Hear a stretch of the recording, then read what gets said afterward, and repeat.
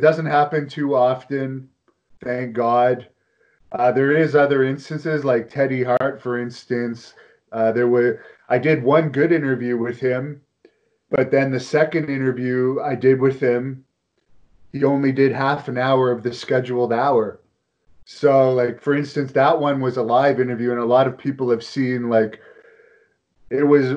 I've come out about all my incidents. We did a thing where Teddy and I had a fight during our the first part of the interview, but Rene Dupree was also on stage.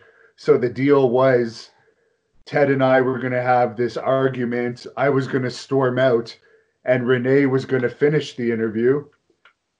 But it became clear to Rene that Ted was not being cooperative.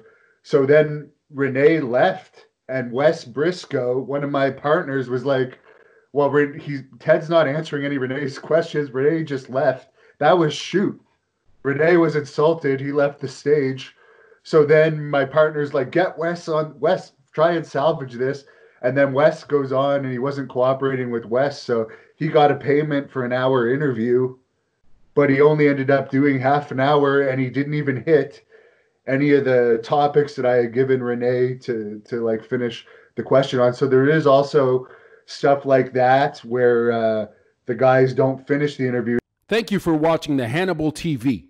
Please like this video if you enjoyed it, and click the subscribe button to not miss any of our latest shoot interviews, match videos, or news updates.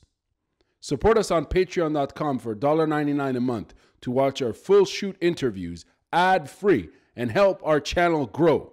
Follow us on Twitter at the Hannibal TV for instant updates.